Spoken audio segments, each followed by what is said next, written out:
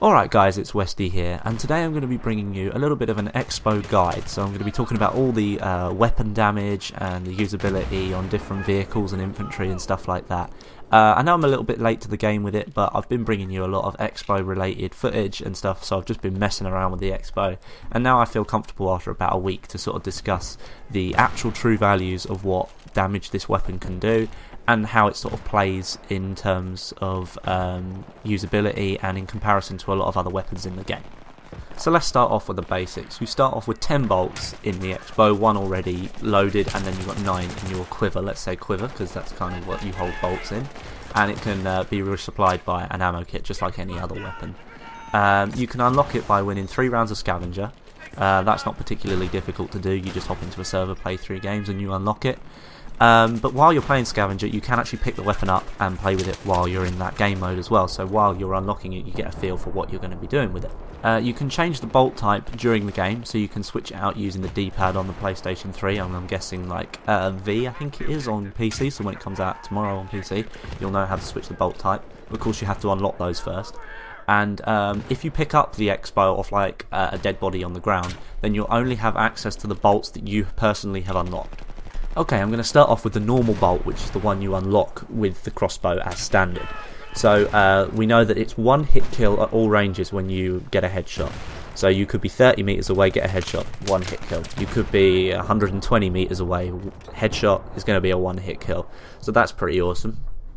Also, it's 1 hit kill everywhere in close quarters combat, which basically means if you're really close to somebody and you manage to hit fire it and it hits them, you're going to get the kill straight away without question, which I think is really important because it's going to be like a little bit like a shotgun where you run around the corner, you're about 3 feet from them, if you fire it, you hit them, you're going to get the kill. There's quite a huge amount of drop with this bolt in terms that if you shoot over, let's say, I think 50 meters, I would say there's quite a huge amount of drop that you're going to have to calculate. There's a couple of shots that you're going to see in the video that I'm putting up here in front of you that you're going to have to be aiming quite far above the head if you want to be doing long range shot. I would say save that for the balanced bolt, really. And if you are attempting to try and get some long range shots, then you're only going to do around 60% damage to the actual person that you hit. So it's not a huge amount of damage, which means you're going to have to hit at least 2 bolts into them before you kill them. Which, if you're a good player, is fairly easy, but if they're like ridiculously far away, like 120 meters, then you're going to struggle to get a kill with this crossbow. Okay, so obviously the explosive bolt is meant for vehicle combat. So let's talk a little bit about what vehicles you can hit with it, and what sort of values you're going to get for damage when you hit these vehicles. Okay, so talking about attack and scout helis first of all, 1 direct hit will get you 91% damage at any point on that vehicle. So you could be at any point across the map, as long as you hit it anywhere with that bolt, you're going to get 91% damage, which is going to instantly disable the vehicle, which means you're going to hit it with the C4 crossbow, and then it should crash to the ground, and hopefully you'll get you a couple of kills when the people don't jump out. Moving on to the main battle tank, there are different points at which you can hit the tank, obviously like an RPG, so let's talk about those. So from the front, you're going to get a 10% damage hit, but then if it's angled, then you're going to get 8. From the side, you'll get 18, but angled again is only 8%.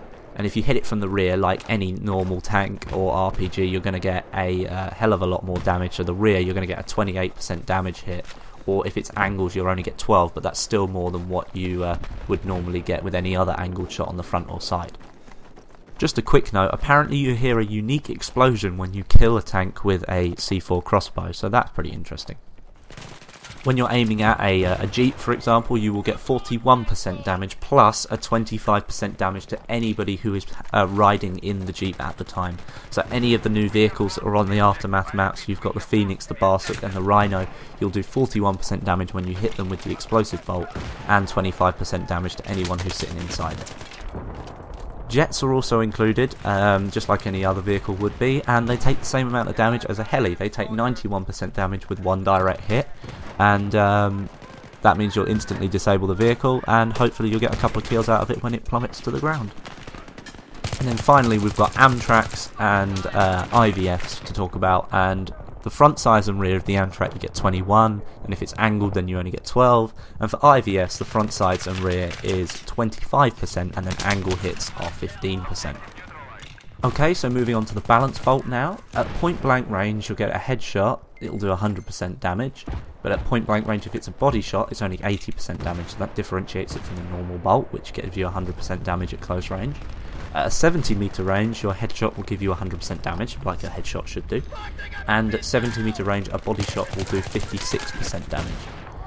And then at 70 meter range the balance bolt doesn't have any drop whatsoever, so that's again differentiates it from the normal bolt, and that makes it really good for sniping and anything any longer range that you don't want to be using the normal bolt for. And finally we'll just quickly cover the scan bolt, which is probably the least amazing of all the bolts, but it's still pretty cool.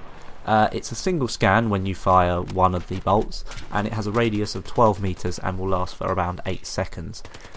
If you hit the target with an arrow, it also spots that person for the whole 8 seconds. But if you continue to spot the people in the vicinity of where the arrow landed, they will stay spotted after the arrow stops emitting a signal. It's not especially great against infantry, it's not really supposed to be used as a weapon. Headshot will only do 24% damage at all ranges, so like point blank and like let's say 100 meters you'll still only get 24% damage. And if you hit it in the body then it's only 10% damage at all ranges. Alright guys, that pretty much covers the crossbow in terms of damage and stuff like that, so let's just quickly talk about how awesome it is. It's fucking awesome.